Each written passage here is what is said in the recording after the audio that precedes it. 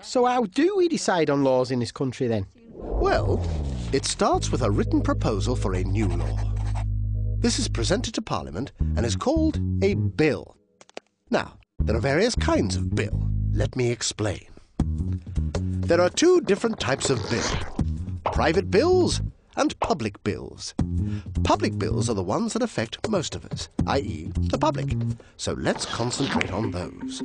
Public bills come in two types: government bills, which are introduced and sponsored by the government, and private members' bills that are introduced and sponsored by... That'd be private members? Yes, individual MPs and peers. These private members' bills don't always make it into laws. Often there isn't enough support from other MPs to get very far in the process. They also take second place to the government bills in Parliament's busy schedule, and sometimes get squeezed out.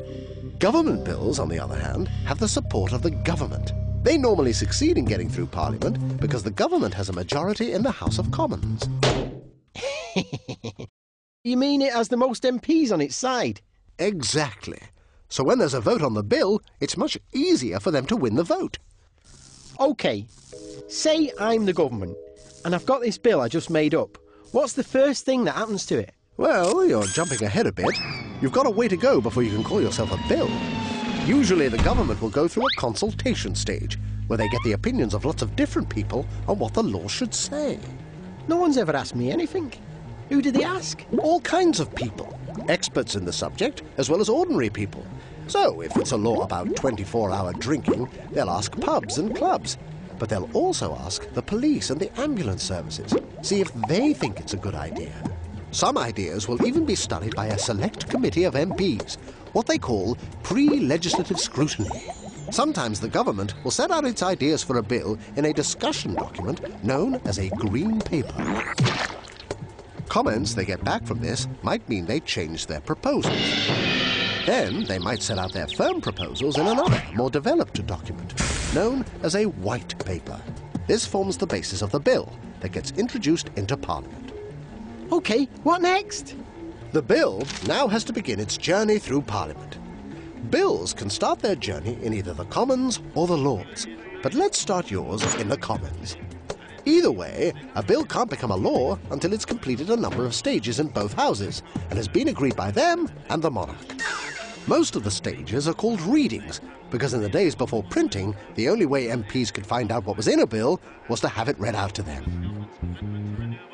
The first reading is really just to let members know that a bill is coming up for discussion. The first really important stage of the bill is the second reading. The minister piloting the bill through Parliament will explain its purpose and answer any questions. There'll then be time for debate, followed by a vote on whether the bill should pass to the next stage. Which is? The committee stage in the Commons. A separate committee of MPs, not actually birds, is formed for each bill. This Public Bill Committee goes off into a huddle in one of the many committee rooms and really goes through the bill in detail. Then it comes back to the House so MPs can see what changes the committee has made.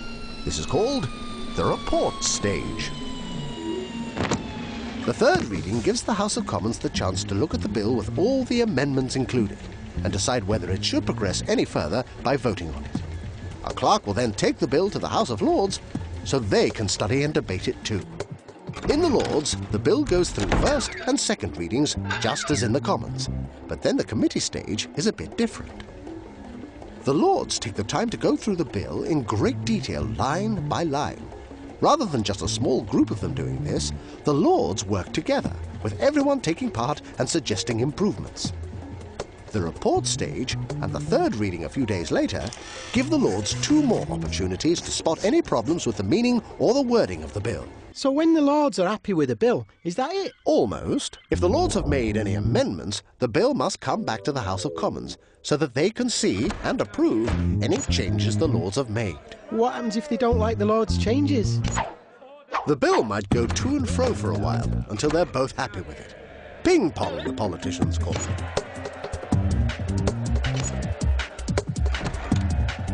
When everyone's satisfied, the bill must go to the Queen to receive her approval, or royal assent.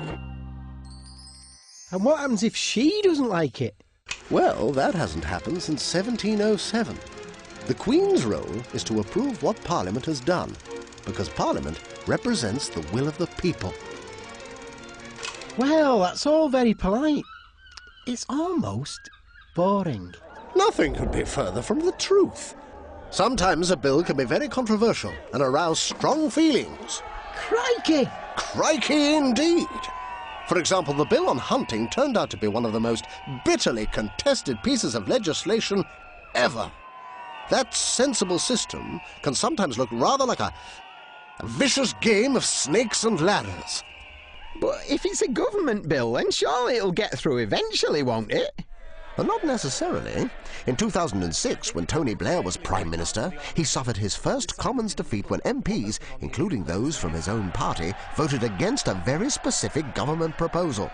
The government wanted to increase the time a terrorism suspect can be detained without charge from 14 days to 90 days, and MPs rejected it. So not even governments get it all their own way all the time. And that's how it should be.